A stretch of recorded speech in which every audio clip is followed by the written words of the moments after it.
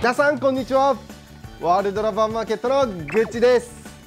今日はですね、綺麗なフォームで浮かないバックツッツキのコツをやりたいと思います。バックツッツキがどうしても浮いてしまう方、ほとんどの一般の選手、私を含めほとんどの一般の選手は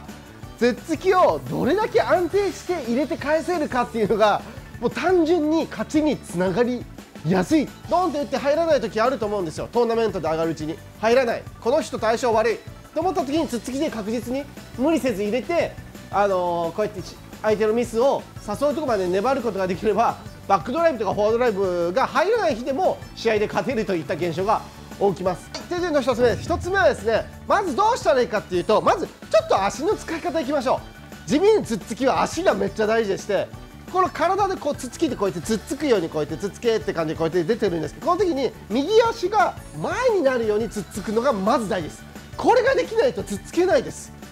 右足入ってください。皆さんバックツッツキする時右足入ってツッツく、右足入ってツッツく、この手順です。ツッツいて右足遅いです、逆です。で右足入ってツッツく、右足入ってツッツく、でツッツキにつく時は右足入ったままツッツくツッツくツッツくっていう感じで、右足が入ってからやることでツッツキが低く安定して、しかも綺麗なフォームで返すことができます。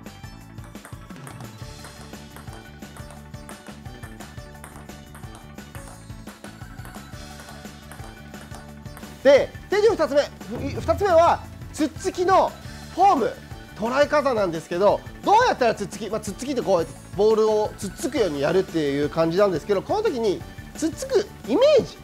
ージは小さく、皆さん前習いしてください。小さく前習い、皆さんやってください。小さく前習い、懐かしいなーって感じの方もいれば、今ちょうどやってるよっていう方もいるかもしれないんですけど、小さく前習いをして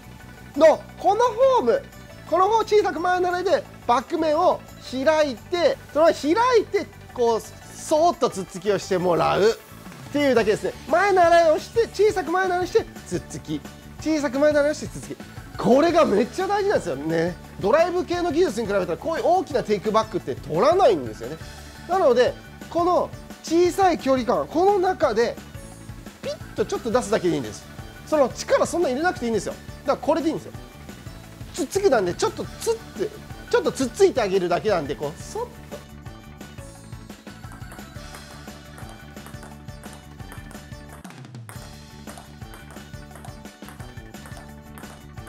はい、手順の3つ目です。3つ目ですね、ここで結構大事なポイント、さらにも言うんですけど、ラケットヘッド、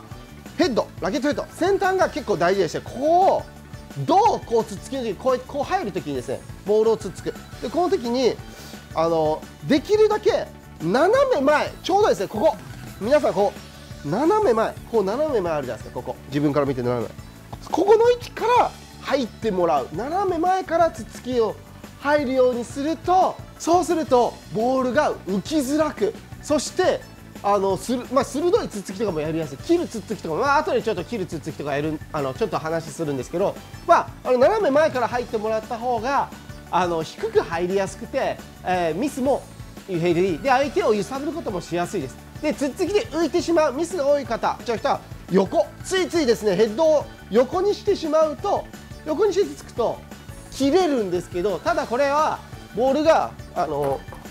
やってみれば分かるんですけど、こうやってつっつこうとしたら浮きやすいです。逆に縦すぎ、下すぎてヘッドが下すぎても、これもつっつきできないです。これも押しちゃいます。ポンって押しちゃいます。なので斜め前、ちょうど斜め前だったら、今いいつっつき、低く、でフォームも振りも丁寧な綺麗な振りでいけてるのかなと思います。勝手に返ってしまうゾーンはここ斜め前から入ってもらうと勝手に返りやすいです。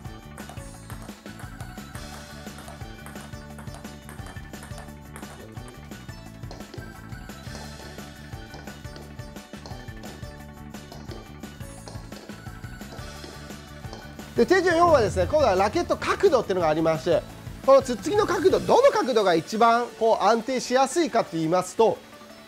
ちょうど45度、こういう斜めですね、これちょうど45度という斜めの角度が一番ツッツキを低く返しやすい角度と言われています。万能な角度なんですよ。45度ちょうど斜めなので、これ開きすぎたら浮いちゃいます。でこう寝かせすぎると落ちちゃいます。45ぐらいだとつっついたらこうやってスッと、しかも切れるつっつき切れないつっつきとか両方あるんですけど、皆さんの感覚、切れる人も切れない人を合わせて45度という角度なら、こちらの方でも比較的低くスンと送ることができる角度なので、ぜひですね皆さん45度という角度は今この段階で死守してもらえたらと思います。で、感覚的にはボールに対して斜め下、斜め後ろ、ここですね、斜め後ろを捉えるようにつっついてもらう感じですね。つっつきだから言ってボールの下を捉えなきゃって言って、下を頑張って真下を捉えようとすると、こうやって変に切ろうとしたり浮いちゃう原因になりますので、ボールの斜め下をつかむようにすると、今スンといきましたよね。真下だと斜め下だとスンとこれ浮かないですよね。だからこの斜め下というところで、45度だと斜め下になりやすいんですけどね。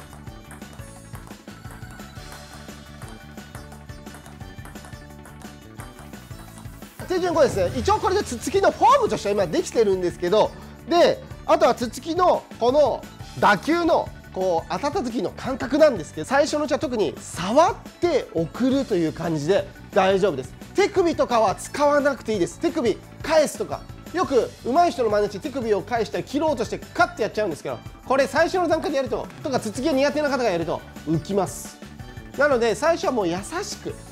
ですね、もう触ってボールを送って相手のコートに送ってあげるような感じで優しくこうやって送ってあげてください。今いきますよ。優しく送ってください。これでこの段階で言うのは、まずは相手コートに入れたもの勝ちってことをとりあえず知っておいてください。最初初中級者の段階だと、いかに相手の方にボールを返せるかだけでいいんです。すごい球いらないです。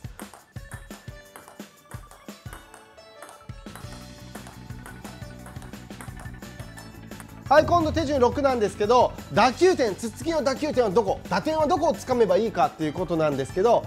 これはですね、打点はできる限り自分のコートに落ちた瞬間をすぐつかむようにすることがとても大事になります。もうできる限り自分のバウンドしてすぐ、こういう状態です。よくあるのがですね、つっつき入れなきゃっていうので逆に引きつけちゃう、頂点まで待っちゃうとボールがですね高くなっちゃうので、つっつきって高くなると、高いボールをつっつくとより高くなるという悪循環が生まれるんですよね。入れようとしてそーっと引きつけてそーっとやればやるほど、浮いちゃったってなっちゃうので、もうビビってもう浮いちゃうやって思ったら逆にもう速いとこ掴んでください。そうすると速いとこ掴むと今ふんと低くなりました。で力は入れないです。でそのそっとさっき言った、触って送るだけでいいのかなと思います。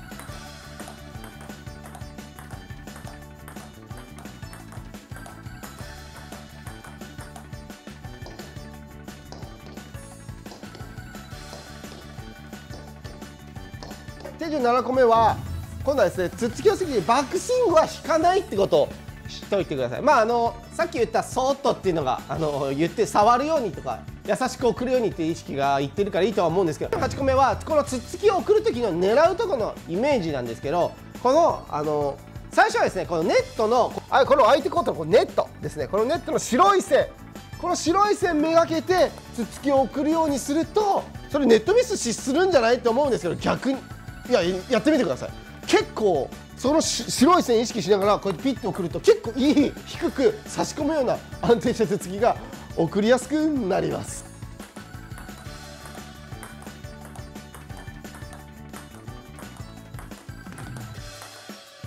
手順9なんですけど、今度は体の使い方なんですけど、もうこのつっつきをやるときはもうできる限り体をボールに近づけるっていうことが大事になります。つっつきもやっていてもいろんなとこ来るんで、全部こう手で伸ばして対応しちゃうとこれでも返っちゃうことがあるので、こうやってやっちゃうんですよね、ついつい。でこれ肘伸びちゃうと、これだと浮きやすいです。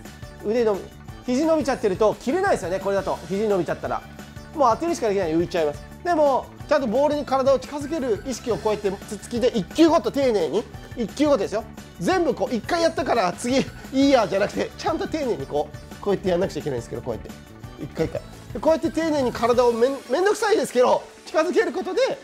低く安定したツッツキ、そして後で切るツッツキを覚える時にもそのまま切るツッツキができるようになるのですぐ覚えやすいので、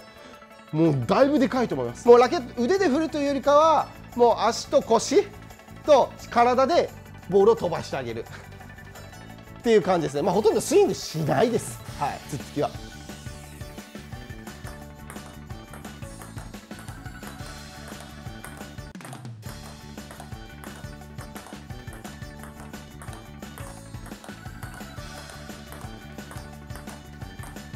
10なんですけど、これがもうかなり実践っぽくできてる形でして、で、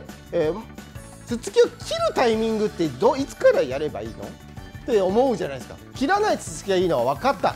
いつから切り出せばいいのかっていうのは難しいですよね。どこからやればいいか、それって自分で判断するので相当難しいと思うんで、ツッツキが上手くなるには思いやり練習っていうのが大事でして、よくですね皆さんやってると思うんですよ。バックツッツキだけでツッツキ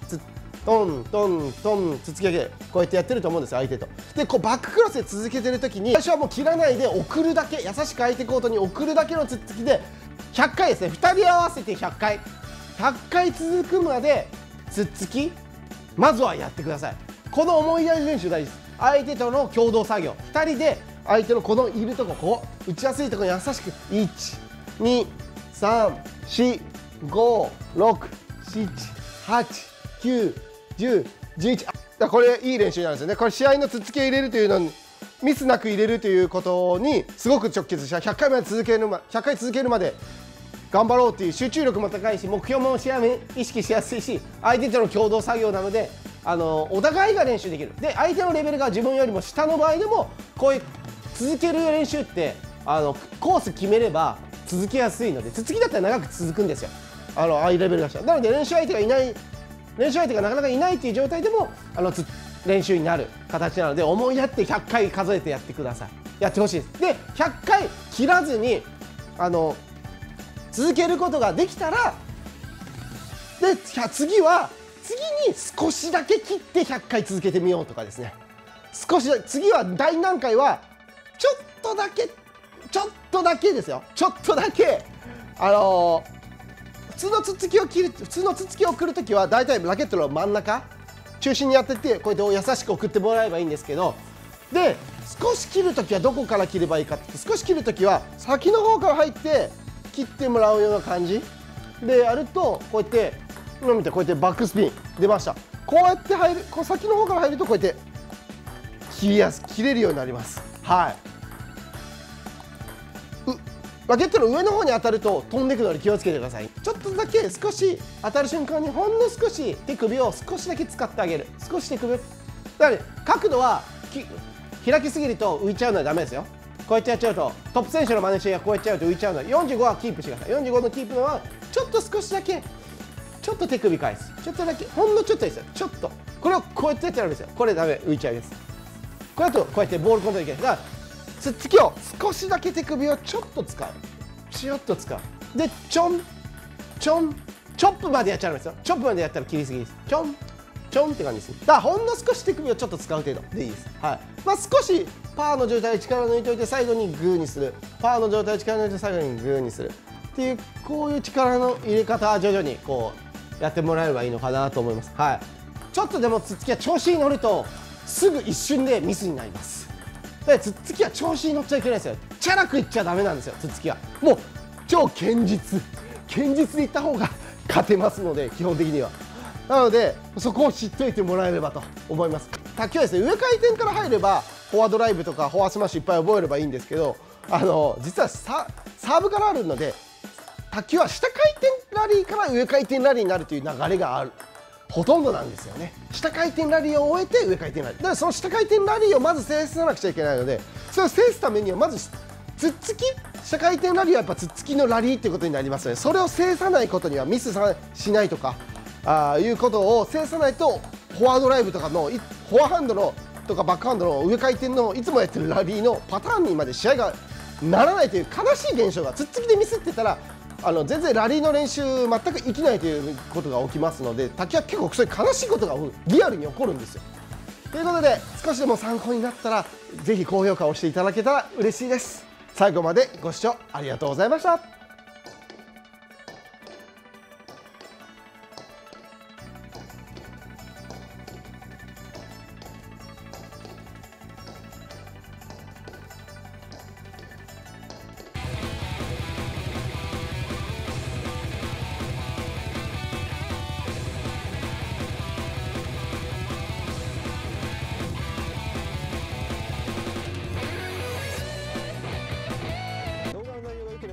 ネとチャンネル登録をよろしくお願いします。ありがとうございました。